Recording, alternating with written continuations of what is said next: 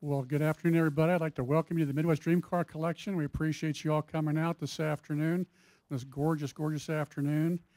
Um, this is part of our Morgan Family Lecture Series. This series was designed by the Midwest Dream Car Collection in honor and recognition of our museum founders and benefactors, Ward and Brenda Morgan and family. So every year we try to get a speaker that's just has a phenomenal story and just something that's going to be fun to share with you all. And this year we're really honored to have Patty Upton. Patty's adventurous spirit played an integral role, along with her husband Lauren, in the sand ship discovery journey.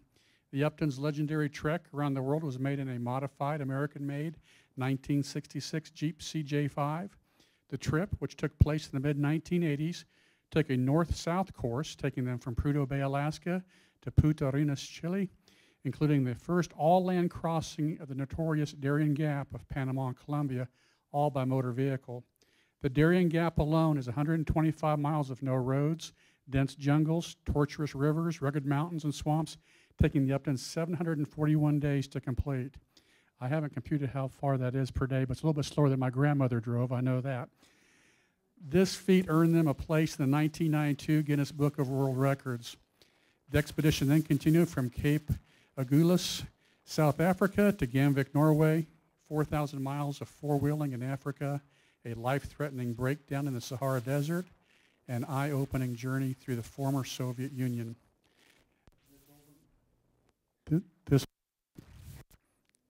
This overland journey of over 56,000 miles took 5 years and provided a lifetime of memories.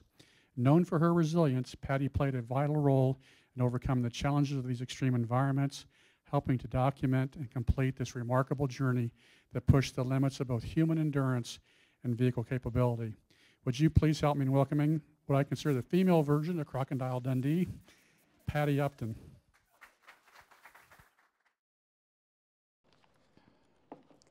Lauren Upton dreamt of being an explorer since the early age of 7. In 1975, he wanted to do something never before done. He decided he wanted to drive one American-made vehicle around the world on a north-south course, all on land except for the South Atlantic Ocean. There's a land route from Alaska to Chile and from South Africa to Norway. The only catch is there's no road linking the countries of Panama and Colombia. The gap in the highway is known as the Darien Gap, El Tapón del Darién, the stopper of the Darien. The Pan American Highway stretches some 19,000 miles from Alaska to Argentina, yet to be completed through the Darien Gap. During dry season, January through March of 1976, Lauren attempted to cross the Darien Gap driving a Ford F-250 pickup truck. As he terms it, the Ford looked good, but was totally overloaded. Every spare part he carried did not break, and everything that broke, he did not have. Just a few short miles off an established gravel road in the Darien Gap, the Ford broke its rear axle housing, not just an axle shaft, the entire axle housing. While Lauren was away from camp trying to get parts, Larry, the team's remaining volunteer member, stayed with the Ford. Tragically, Larry was shot and killed. No one knows exactly what happened except the one who fired the shot, and he was never found. This tragedy ended Lauren's first attempt to cross the Darien Gap. Lauren returned to the Darien Gap in early 1977, driving a brand new CJ7 Jeep. This expedition was almost textbook perfect.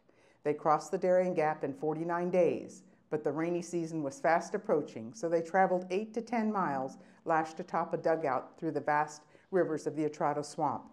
Hence, not an all-land crossing. Several weeks later, this point became moot. While driving high in the Andean mountains of Ecuador, the road turned and Lauren didn't. The Jeep went over a 300-foot embankment. No major injuries to anyone on board, but as Lauren watched the headlights flip end for end, he began making plans for another expedition. While still making payments on the previous Jeep, Lauren purchased another brand new CJ, this one a CJ5, 1979, and started out again. Unfortunately, this expedition was not meant to be. While in the Darien Gap, Lauren had a run-in with a Colombian park official of the newly created Los Catios Park. Long story short, the park official wanted a payoff, and that was not in Lauren's character.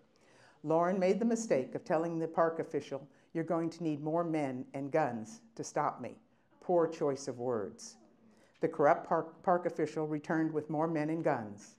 The new CJ5 was abandoned deep in the jungles of the Darien Gap, and Lauren and his team got out with their lives. This is the hood of that 1979 CJ5 Jeep. This photo was taken in 1986 by Helga Pedersen while crossing the Darien Gap by motorcycle. These words sum up Lauren's philosophy. They were painted on that '79 Jeep.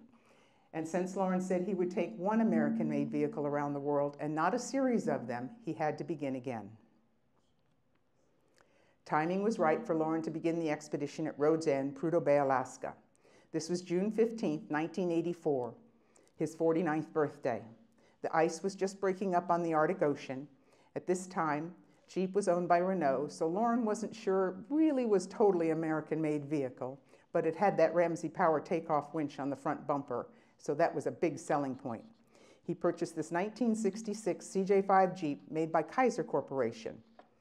She was christened the SS Sandship Discovery after one of Captain Cook's ships of the mid-1700s. Lauren was 6 feet 4 inches tall, so he raised the hard roof 4 inches in order for him to see out the windshield. The Jeep is of the old style, narrow, and definitely top-heavy. Lauren started south. Arriving in Panama in October 1984, I joined the expedition as photographer, hence the lack of photos between Prudhoe Bay and Panama. Lawrence Upton, Lauren's 22-year-old nephew, flew down from the States to join the expedition. This is overlooking the Panama Canal from Contractors Hill. Before going on any trip, whether it's to grandma's or on expedition, you have to pack. Even the spare space around the Discovery's Dauntless V6 motor was packed. Shovel, pick, axe, jumper cables, shackles, snatch blocks, and a few miscellaneous spare parts. Bright and early on the morning of February 21st, 1985, we left the former canal zone, and 7 hours and 172 miles later, we arrived at the small river town of Yavisa, the end of the Pan-American Highway on the North American continent, and the beginning of the Darien Gap. For the first 30 days, we were accompanied by Ed Culberson on his motorcycle. Barely see it there on the far left. By lashing 2 dugouts together, the Discovery crossed the Rio Chucanaki at Yavisa, February 22nd, 1985. This was day 1 of the Darien Gap crossing. We crossed rivers but never traveled up or down them to avoid difficult areas. We hired locals to work for us. In this case, it was a Choco husband and wife team. He was our guide and she was our cook. They were way too young and inexperienced, and they did not last long. Here they're standing in front of a sugarcane press. Note the pipe bumpers with the chains hanging from each end. Rear bumpers the same. These modifications will become very important later. Another modification Lauren made was what we called side hill adjusters. He welded a nut on the Discovery's frame and axle housing, front and rear, right and left sides. A turnbuckle would be inserted into the low side and tightened. This did 2 things. It took some of the play bounce out of the springs, and it threw some of the weight to the high side. This was just a test of the side hill adjusters. They're on the low side, your left side. The wheels are at different elevations, but the hood is almost level. Fortunately for us, most of this tree had been cleared. We needed only to widen it to accommodate the Discovery. Using only axes and machetes, it was usually quicker to go around larger trees than to chop them down. Preparing to winch up out of a creek. Note the roof rack Lauren is standing on. Once camp was declared, this would become a table or bed and attached to the side of the Discovery. Winching up out of that creek. 5 days after crossing the Rio Chucanaki, we were totally lost. Basically, we were lost the entire time. We relied on local guides, but in this case, our young Choco guide was also lost. We heard voices on the trail behind us, and this little elderly black man walks into camp and hollers, "Lorenzo!" Miguel had worked for Lauren on one of his previous expeditions. Lauren asked Miguel if he wanted to work, and if so, bring 3 more able-bodied men the next day. One of these men would become our new cook. The young Choco couple were history. Yes, I had done laundry that day.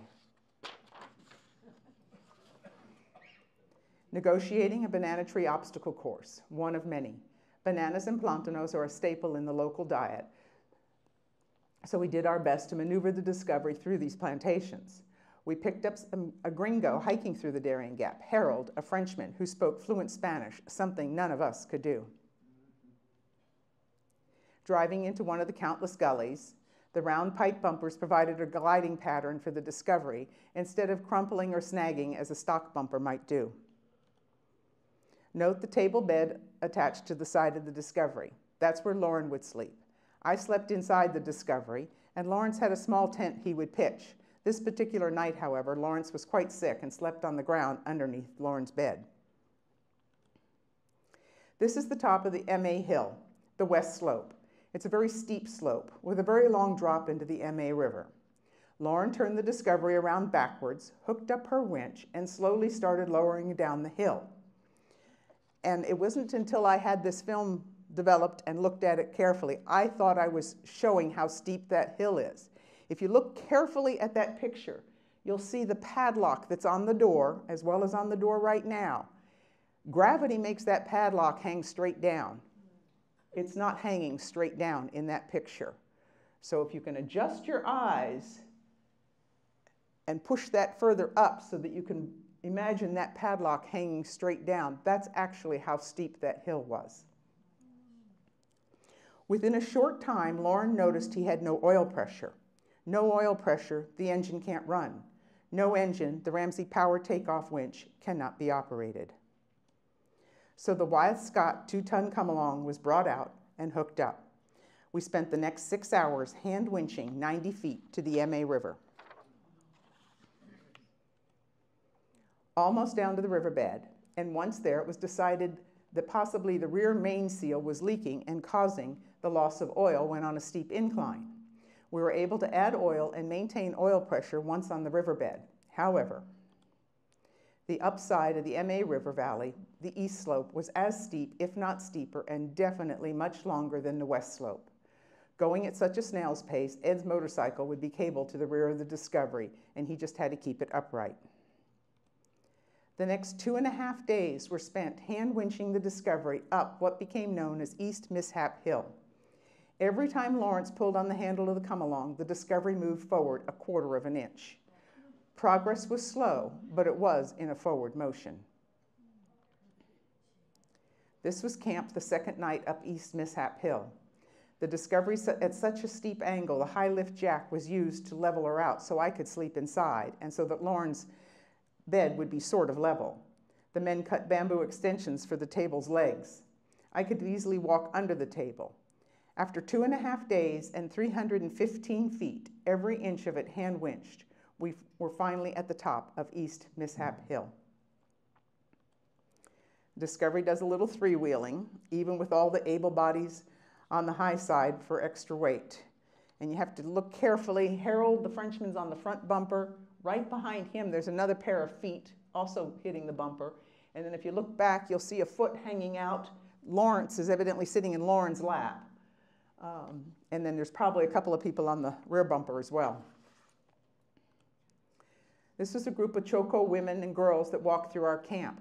Their baskets were loaded with some sort of nuts. Note the straps across their heads for carrying the heavy baskets. This was the Choco village of Basal. Girls are pounding rice to break open the rice hulls. We crossed the Tweeder River on a balsa log raft built by the Choco natives. It's pegged and grooved. There are no nails or ropes holding it together. Again, another spectacular and successful crossing of a river. Shortly after crossing the Tweeder River, we came to an area of slash and burn. Most of the larger trees are felled, and then the area is burned just prior to being planted. This area was more difficult to travel through than the jungle. A great deal more cutting and winching of logs was required, and it was all done without the jungle canopy overhead protecting us from the hot tropical sun. Since crossing the Chuquenaki River at Yavisa, the Discovery had traveled approximately 37 miles in 30 days, and we were still 18 miles from the Colombian frontier and that national park that had created trouble for Lauren in 1979. The rainy season was fast approaching, so Lauren decided to remain with the Discovery near the Kuna village of Pukeru. Lawrence and I returned to Panama via dugout and small bush plane. I went back to my job as office manager for the Girl Scouts in the Canal area. Lawrence returned to his job in the States. I would send supplies to Lauren via the missionary pilot that would fly into Pukeru about every 6 weeks. Lauren sums up his 9 months in the jungle as watching the rains fall and the bananas grow. Dry season in the Darien Gap. This is the second dry season in the Darien Gap. I'd called my cousin Nick in the States and asked if he'd like to join the expedition for a few weeks. His brother-in-law, Don, also joined us. They both still speak to me. January 11th, 1986, we hired the missionary pilot to fly us right into the village of Pukeru, saving a minimum of 3 grueling days travel by bus and dugout. Arriving at camp, we found it in a state of disarray. We were fortunate this season to have Margarito on your right as our guide. He'd worked for one of Lauren's previous expeditions. Margarito's an excellent man. The only word in English he knows is okay. In the middle was our cook for the season, Juan Ribas, also known as Cookie. I don't recall the name of the Kuna on your left. 3 days after Nick, Don, and I arrived, the Discovery had been serviced, tuned, all supplies were stored, and we were once again on the trail. Lauren saying goodbye to the village chief. The Discovery is able to squeak through the trees at wheel height, but the roof rack is snagging on a tree. By putting extra weight on the offside and Nick on the roof pushing, we're able to get through. Want to mention here, Lauren was the only one in the Discovery. Everyone else walked. The natives cleared trail. Nick, Don, and I would make sure the trail was clear enough for the Discovery, that there was no small, sharp tree stump or to puncture a tire or a random twig to snag a fan belt. To make it easier to put men on the high side, Lauren removed the chains from the ends of the pipe bumpers, and we had short pieces of pipe we could quickly insert into the bumpers to make room for more people. Winching up out of a steep gully using a 2-part line,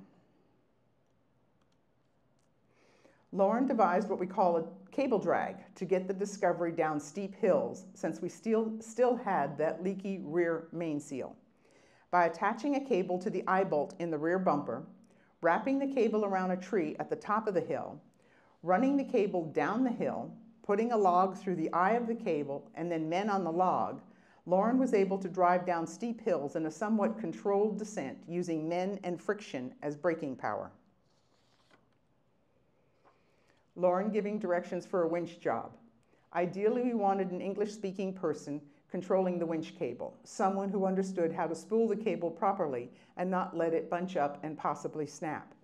During the first dry season, that was Lawrence's job, and this season, it was Nick or Don's. Using manpower to get over a fallen log, Nick and Don had been with us for 18 days, and we traveled 14 miles since leaving the village of Pukeru. It was time for them to return to their job in the States. This left just Lauren and me and the hired crew of natives. Preparing to negotiate a side hill, putting on the side hill adjusters on the low side, attaching cable to the trees, also on the high side. There's a reattaching the chains to the bumpers, front and rear, high side. Attaching a cable to trees, also on the high side. There's a snatch block on the cable. Then by attaching the snatch blocks to the chain on the Discovery, Lauren's able to drive along the side hill. Bizarre sight of rusted remains of a Chevy Corvair from the vehicle expedition in the 1960s. Palo de las Letras, Panama Colombian frontier. It's marked by a rubble of concrete. We would have anywhere from 4 to 14 men working for us, a combination of Chocos, Kunas, and blacks. At this time, Cookie was the only black, and take it from me, never go on expedition without hiring a cook. There are few people in this world I can say I trust totally with my life, but Cookie and Margarito are 2 of those people. Mind you, I don't speak Spanish, and they don't speak English, but in the jungle, I trusted them totally. Margarito's not pictured because he was out in front searching trail. Inscription at the border, Republic of Colombia, Highway of the Darien. Columbia's misspelled, and we've yet to see a highway. Once crossing the border into Colombia, we turned in a different direction in hopes to avoid the Los Catios Park, a direction never before traveled by the few vehicle expeditions that have ventured into the Darien Gap. We encountered low but rugged mountains covered in thick virgin jungle. Margarito would be out front of us searching trail and marking it. He'd return to camp every few days to report and resupply himself. He came into camp and told us about Big Tree. Lauren said, "You get us to Big Tree, I'll get us around it." Big Tree was on a very narrow ridge, not much wider than the Discovery.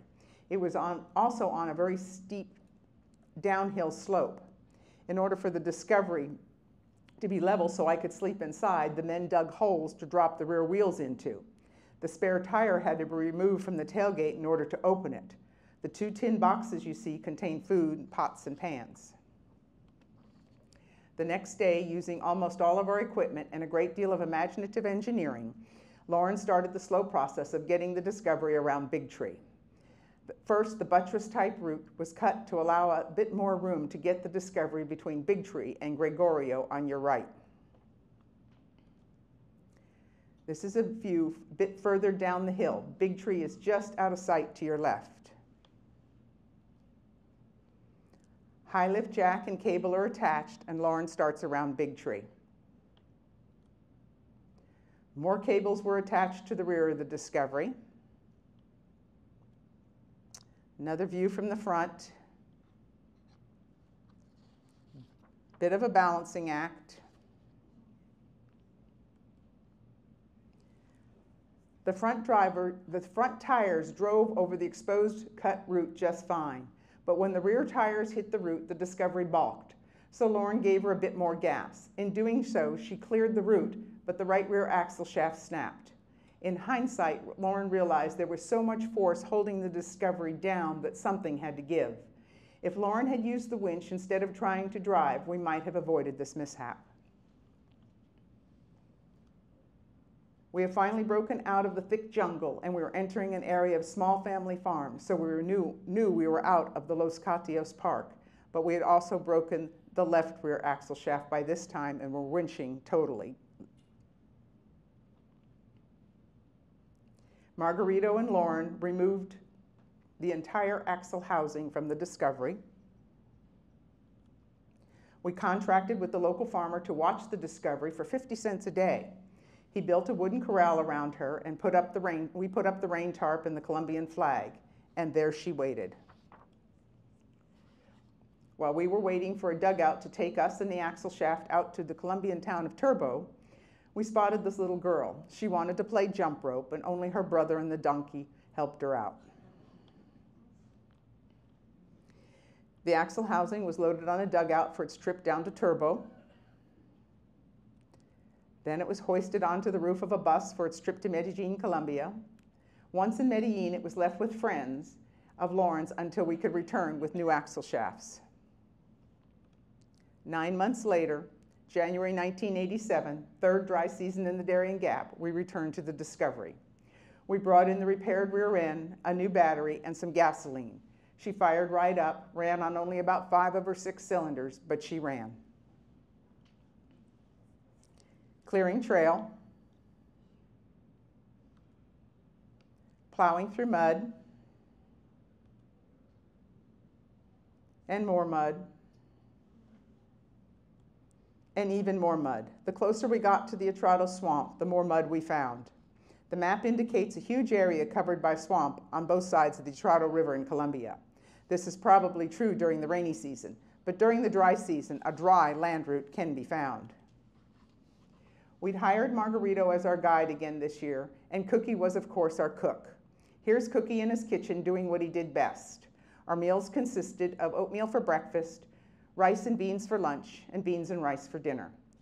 Cookie's cleaning some fish he caught.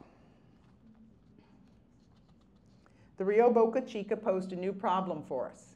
It's located in an area where no one lives, and there were no dugouts to use to cross the river. The river's about 30 feet wide and 4.5 to 5 feet deep. We spent the next 2.5 days preparing the banks, cutting and hauling trees to the river, using the Discovery's winch to haul the trees across the river. Lauren, a bridge builder by profession, is contemplating his design, lashing on a roadway, and finally Lauren drives the SS Discovery across the bridge. With the only gringos being Lauren and me, Lauren would drive the Discovery into position, and then he would get out and handle the spooling of the winch cable, and I would be inside behind the steering wheel operating the winch and taking directions from him. Crossing the Rio Salaki on 3 dugouts and 2 balsa logs, all lashed together. During the heavy rains of the rainy season, these logs would wash down and form log jams. By laying the logs in an orderly fashion in front of the Discovery, winching that short distance, and repeating the process, these log jams were crossed. Traveling in the Atrado Swamp was challenging. Margarito was able to locate a dry land route for the Discovery to travel. The darker green plants on the far right are standing in water, and the ground the Discovery is on is not all that stable, as proven here. The Discovery slipped a bit to the side towards the river and broke through the top layer of dry ground. Fortunately, there was a tree nearby to winch to. On March 4th, 1987, 741 days, 125 miles after the SS Discovery crossed the Rio Chuquenaki in Panama, she crossed the Rio Atrado in Colombia. She did not set any speed records, but she did gain an entry into the 1992 Guinness Book of Records for the first all-land crossing of the Darien Gap by vehicle. From this town of Rio Sucio, we were able to travel on a rough dirt tractor trail. We drove 38 miles in 10 hours. That was the fastest we had driven in over 2 years. All the men were paid off, and Lauren and I continued on to Medellin, where the Discovery received some much-needed repairs. Crossing the equator in Ecuador. In Peru, the western side of the Andes is very dry. Only where a river flows out of the high mountains does it paint the valleys green with crops and towns flourish. And there were sand dunes. The vast Atacama Desert in northern Chile is one of the driest places on earth. We traveled with a British couple for a few weeks and they were on their motorcycle. Southern Chile is just the opposite, lush and green. Here we have to yield to faster moving traffic. On May 9th, 1987, we reached Road's End on the South American continent, about 38 miles south of Punta Arenas, Chile. We had recently learned that we had free passage across the South Atlantic Ocean to Africa for the Discovery, Lauren, and me. Our funds were rapidly dwindling, so this free passage was a welcome reprieve. It was about a $6,000 savings. Since we had the free passage, we splurged and took the ferry across the Straits of Magellan to the island of Tierra del Fuego and drove as far south as we could on the island. This is a few miles south and east of Ushuaia, Argentina, on the Beagle Channel. Yes, that's snow on the Discovery. Loading the SS Discovery aboard the Greek freighter Iran in the port of Chile, in a port in Chile for our trip through the Straits of Magellan and across the South Atlantic. Those chains in the bumpers came in handy again. We were told that crossing the South Atlantic in August, we would most likely experience rough weather, and we did. We encountered 2 force 9 storms during that 30-day passage. During the first storm, Lauren went up to the bridge in the middle of the night to have them turn on the floodlights to see if the Discovery was still strapped atop the front cargo hold. That's her on your left, directly behind a red cargo container. After arriving in Cape Town, South Africa, we spent a few hours steam cleaning both the inside and the outside of the Discovery. Then it was a little sightseeing. That's Table Mountain in the background.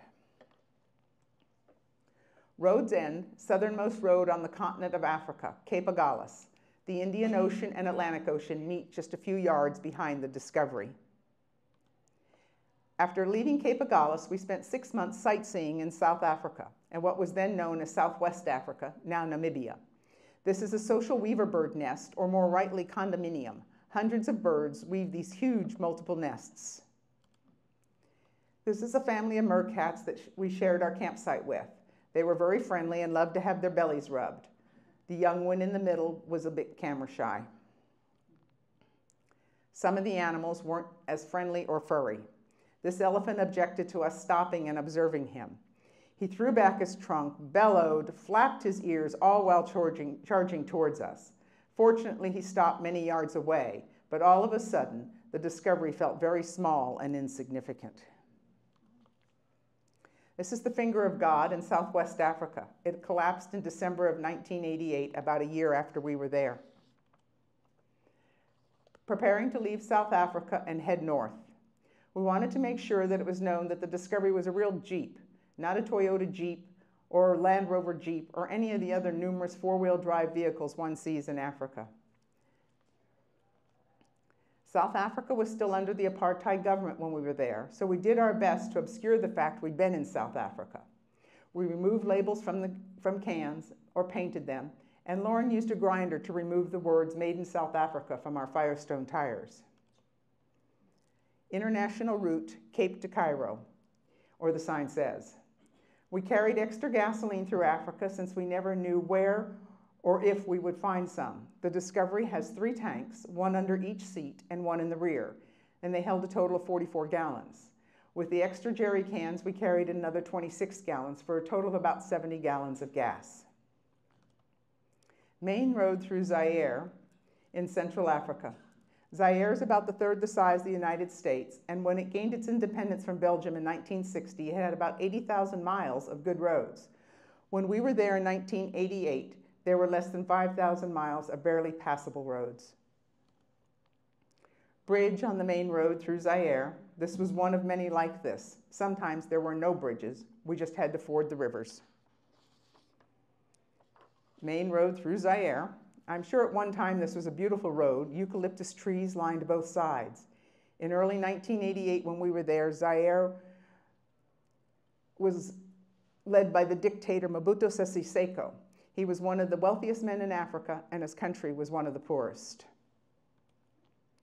Minor traffic delay. Main road. Rush hour traffic. Broken springs plagued us through most of Africa. Unfortunately, we were replacing them with someone else's discards. Here we'd hit a stump that was hidden from view. By turning the spring around backwards and blocking and chaining it down tight, we were able to keep moving forward very slowly. Not sure what was going on here. Could have been road work.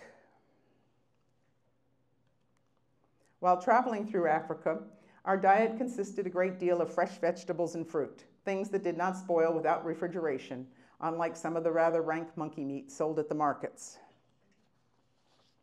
For the payment of a couple of cigarettes, this gentleman agreed to have his photo taken.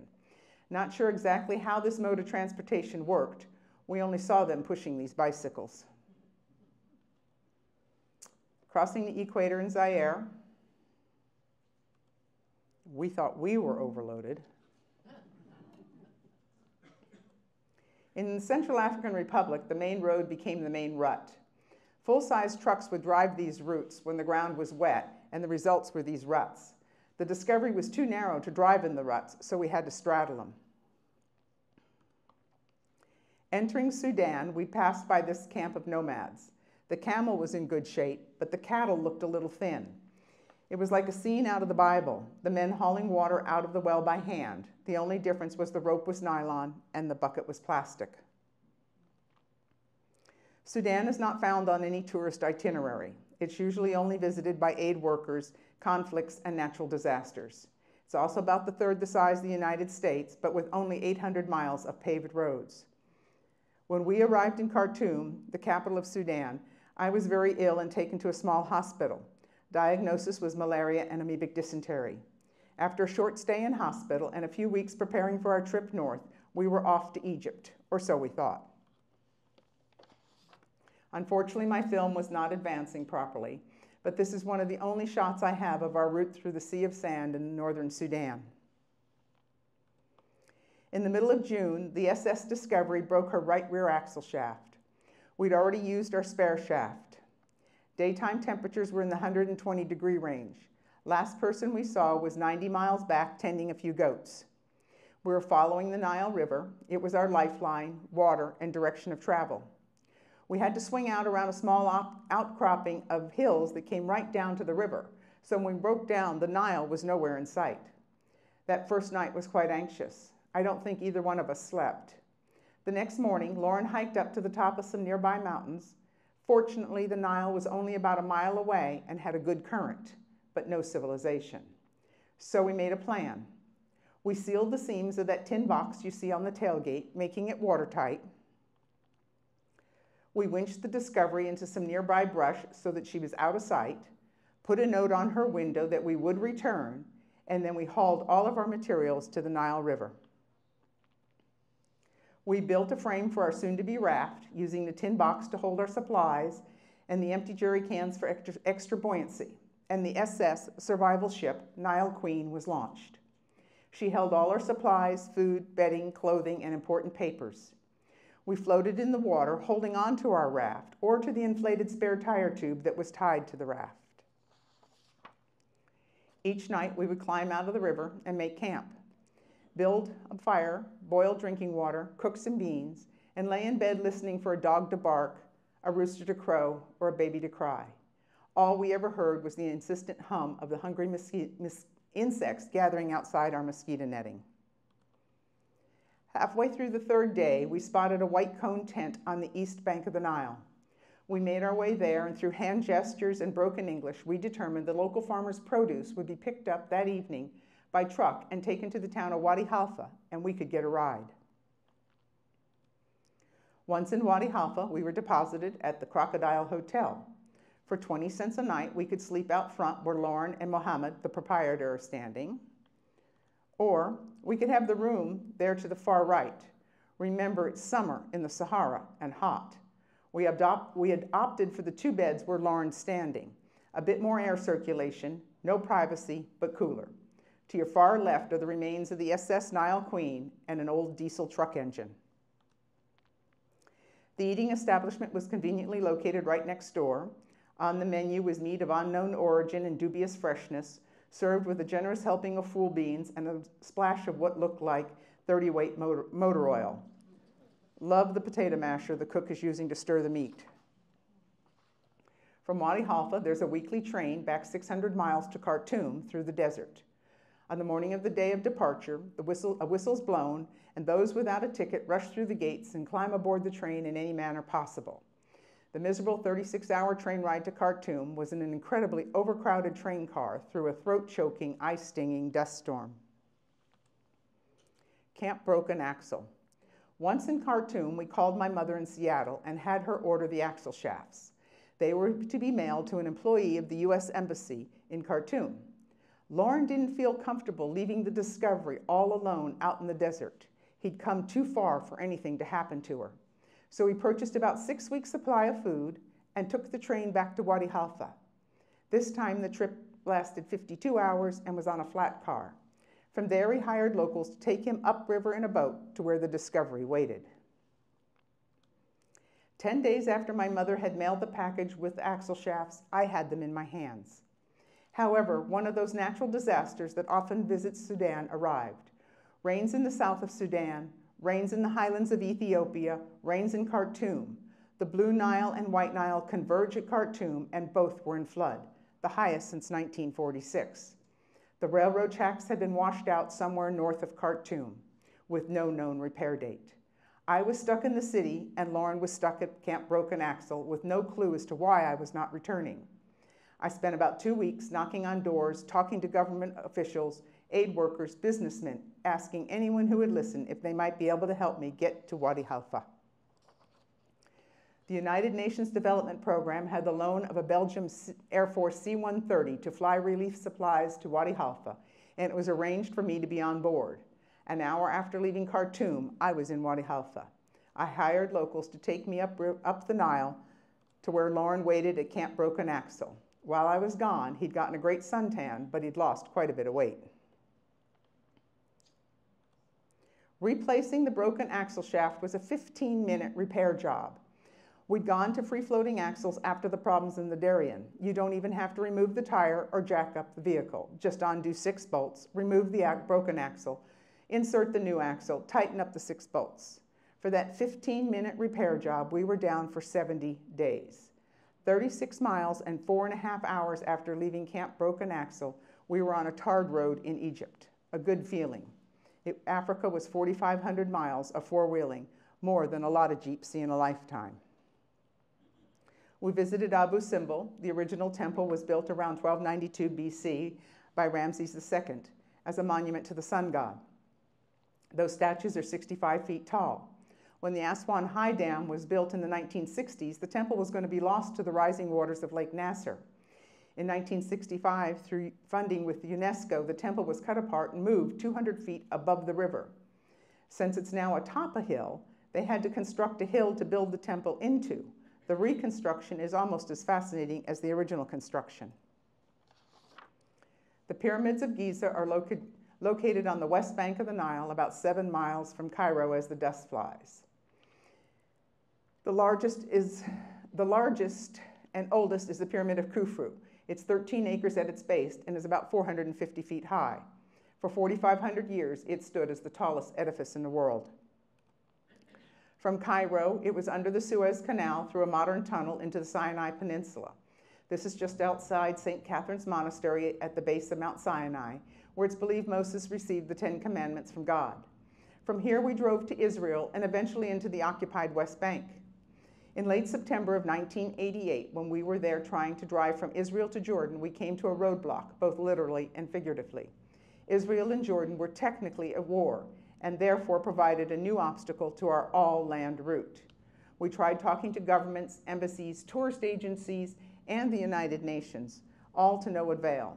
So there remained a gap in our world circumnavigating expedition, one posed by human nature and not Mother Nature as the Darien Gap.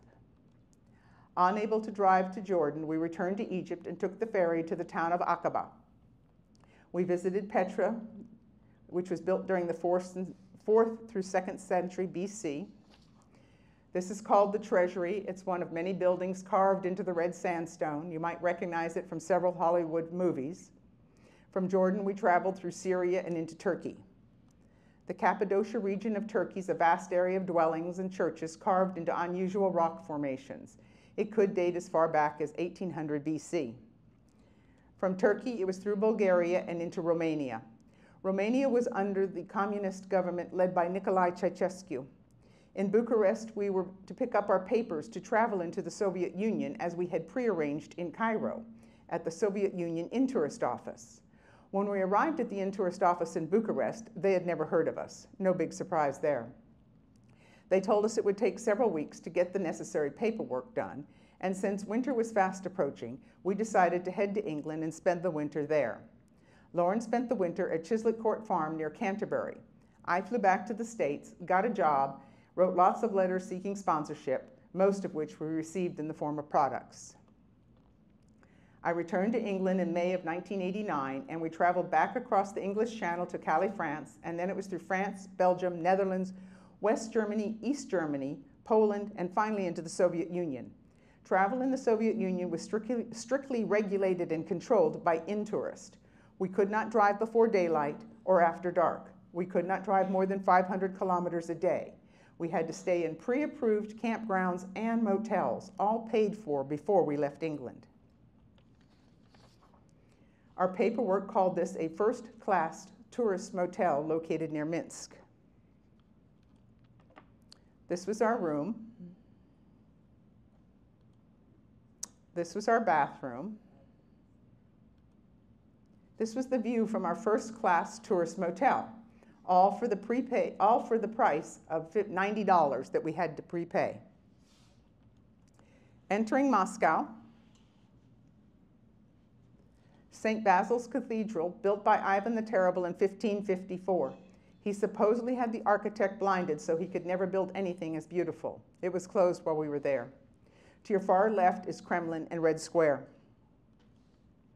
I'm sure this is proclaiming something great about Mother Russia. Camp, our last night in the Soviet Union. Lost.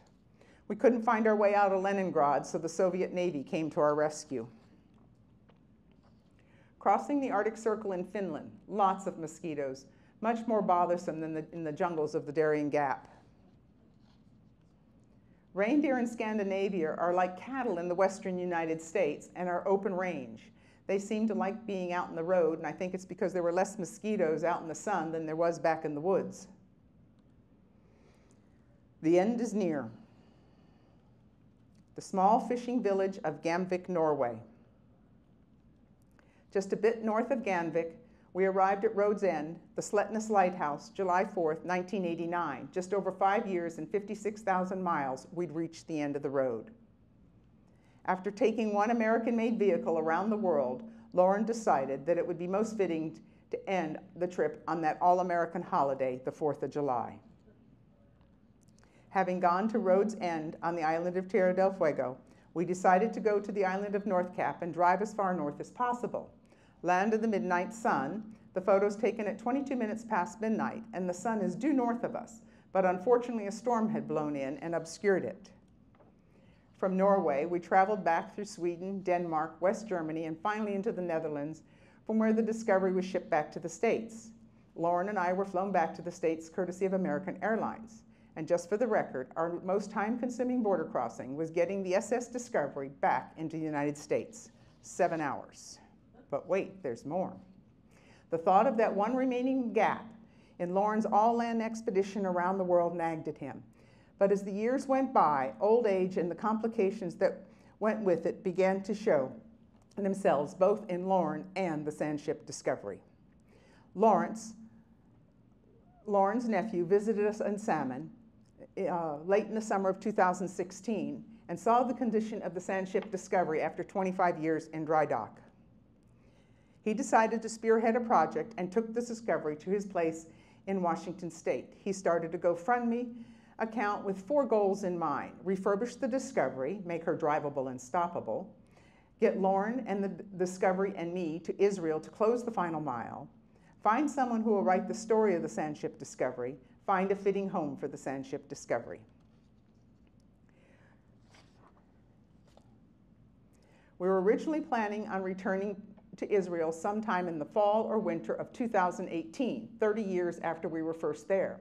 However, things began to happen, and most importantly, Greg, longtime employer of ours, put up the finances for our airfare and the Discovery's round-trip sea transportation to Israel, with one stipulation: the trip to be completed during the spring of 2018. Greg was concerned about Lauren's health becoming an issue, so the sooner the better. In October 2017, things went into high gear. After hearing Lawrence's stories of the Discovery, a good friend and coworker, Mike Merck, and his father, Larry, who are both mechanics, jumped at the opportunity to help. The final product was amazing and was accomplished by lots of love, volunteers, and its fair share of frustrations. Early in February 2018, Lauren and I went to Richland, Washington to see the completed Discovery and meet the dedicated crew that made it happen. On our entire trip around the world, Lauren had always been in the driver's seat, both literally and figuratively. I was always in the passenger seat as navigator. Due to some of Lauren's health issues, our roles had changed. I would now be driving the Discovery, something I had never done. When we were in Richland, Lawrence took me out for a test drive, eye-opening to say the least. There's power nothing on the Jeep. The lack of power steering was reasonable, but the lack of power brakes was going to be a bit more challenging to overcome. Late in the afternoon of February 4th, 2018, the sand ship Discovery was loaded into a car hauler and sent to Galveston, Texas.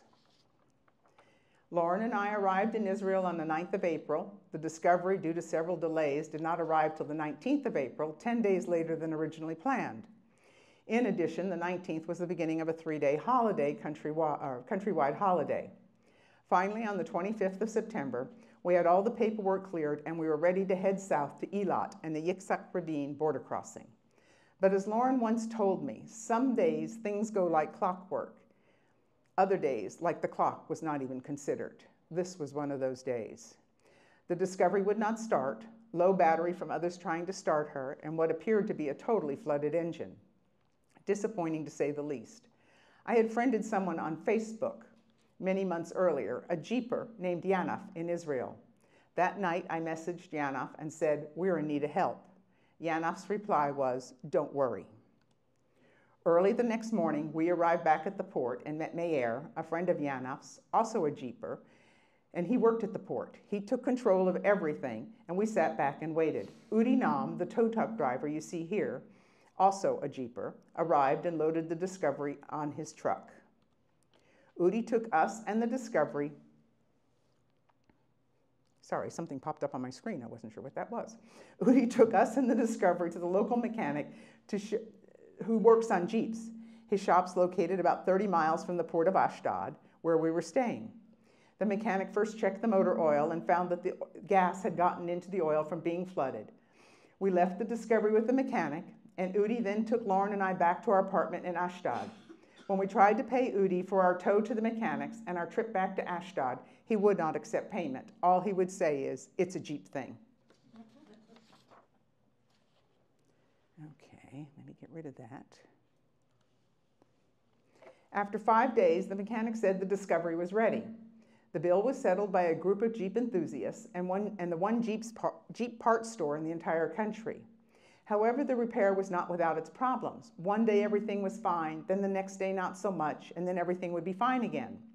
With all of this uncertainty, combined with Lauren's health issues, he was having second thoughts and concerns about the wisdom of us heading on a 400-mile round trip through the Negev desert of Israel in a vehicle he no longer had total confidence in mechanically. So we contacted Udi, the tow truck driver. Unfortunately, he was not available to haul us to Eilat, but a friend of his was. Early on the morning of May 3rd, we all headed the 200 miles south to Eilat. At 1 p.m., we arrived at the Yitzhak Rabin border crossing. I can't make a right. I can only go, I can't make a left. I can only go right. I'm telling I can't make a right. I can only go, I can only go right. I can't hear you. He's saying it's missing. I say, I know, I can't do anything about it.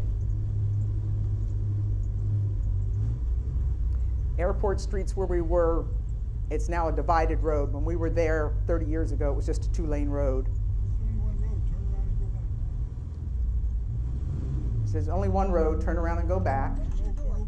Close your door. As I made this turn, his We did door. it, guys. We did it.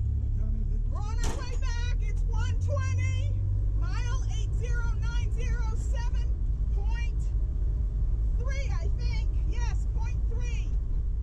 2.5 hours and 4.5 miles after we returned to Israel, and the final mile was a done-did thing 30 years after we were originally in Israel and Jordan. On May 6th, we delivered the Discovery to the port of Ashdod for her return to Galveston. We then took time to visit one of our benefactors, Itzhak and Itai Yanovich in Tel Aviv, owners of the only Jeep parts store in the entire country. This is Itzhak with one of his fully restored Jeepsters. Photo taken by Gilad, the shipping agent, on May 17th as the Discovery boards her ship back to Galveston, arriving on June 26th. Arriving in Richland, Washington on July 10th, over 5 months from when she left. Again, she had starting problems, and according to Mike Merck, the float had a tiny pinhole along the seam that caused it to fill with gas, especially after it would sit for any length of time, thus causing the entire engine to flood and not start. Once back at the Merck's house in Washington, the Sandship Discovery got a good bath, rinsing off all her salt water. Thank you, everyone. I really appreciate this.